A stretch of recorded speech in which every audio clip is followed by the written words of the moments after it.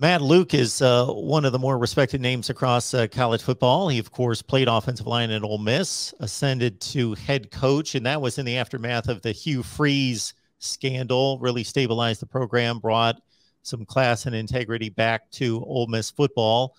Moves on to Georgia as offensive line coach and was instrumental in forming of course, that tremendous Georgia offensive line that won a national championship. But Matt Luke has decided to step down.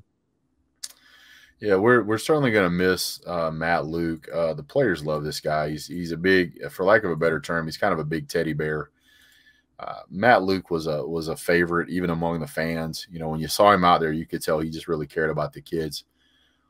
But as norm with successful football programs, you have the coaching carousel. Good coaches come to Georgia and they become great coaches, and then they get hired away. Nick Saban's been dealing with this for years, and I think Kirby Smart has done a pretty good job dealing with this. Georgia also loses Dan Lanning, so our offensive, our defensive coordinator is now the head coach at Oregon. Mel Tucker is now a head coach at Michigan State. Sam Pittman is now a head coach at Arkansas. So you're seeing kind of the same format of what you saw go through Alabama. You would see great coaches go to Alabama. They would good coaches. They would come out great coaches, and they would go head coach somewhere, just like Kirby Smart. So and Shane Beamer. So not Shane Beamer. Is it Shane Beamer? I think it was Shane Beamer. I could be wrong. At anyway, South Carolina. Yes. Yeah. So when you see head coach Will Muschamp is another guy. When you see these coaches that go through these quality programs and they end up moving up in their career, it is to be expected. So when you hire a quality up-and-coming coach or veteran coach, you can expect that at some point they're going to leave the program. I was actually pretty surprised that it looks like we're going to keep Todd Monken another season, so I was pretty surprised about that. Georgia losing offensive line coach Matt Luke was a little bit of a surprise, but with the NIL impact coming into play, it really adds another layer of the things that have to be done in college football for the coaching staff, the recruiting, the NIL, working with the players, keeping guys on track, on task. It's just more and more and more. And so you're going to see, just like Kirby Smart alluded to in an interview, he stated, he's like, you're going to see really good guys just go back pro because it's so much less work. So with that being the case, Georgia has really done a good job of filling in those gaps. Now, Georgia is looking at 3 different coaches right now. They have 3 different coaches on the horizon to what they think they want to bring in for an offensive offensive line coach.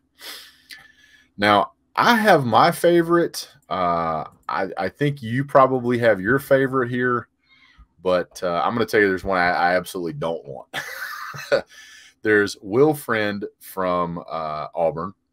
There is Eric Mateos from Baylor, and then there is Greg Studraw. And I apologize if I say the name wrong, but I think you're on the money with the pronunciation. Yep. Well, thank you.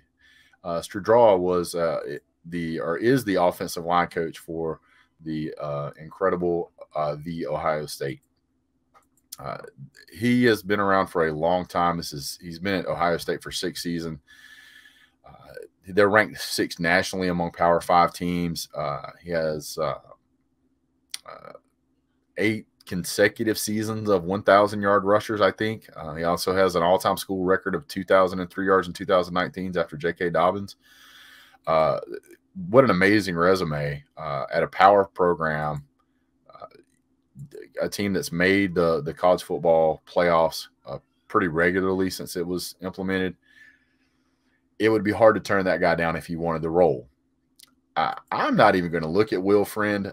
Not bad, but no thanks, pass. Just because you wear the AAU, I can't have you around me, near me, or in my vicinity. So thank you, but no thank you.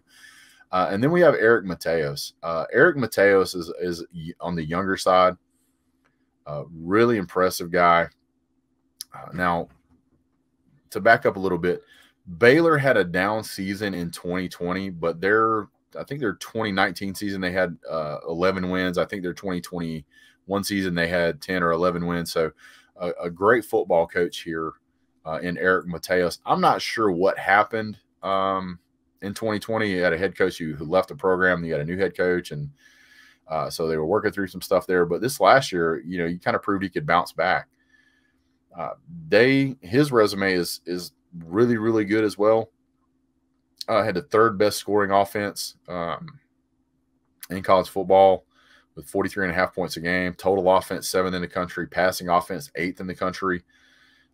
He had the BYU offensive line only allowed 12 sacks in 12 games, 8th best per game average in the country. And the list goes on and on and on. I think there was where's it at? I can't even find the stat. Oh yeah, here it is.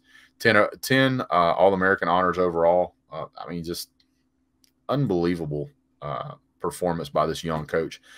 And I have nothing against Greg Studraw, but we just talked about how the NIL thing is adding a whole new problem set for coaches. And I think you're going to see younger coaches have maybe a little more energy than some of these older coaches who have been around and more veteranized. So I'm kind of leaning towards Eric. But if you could give me a choice, I would take Studraw in a heartbeat.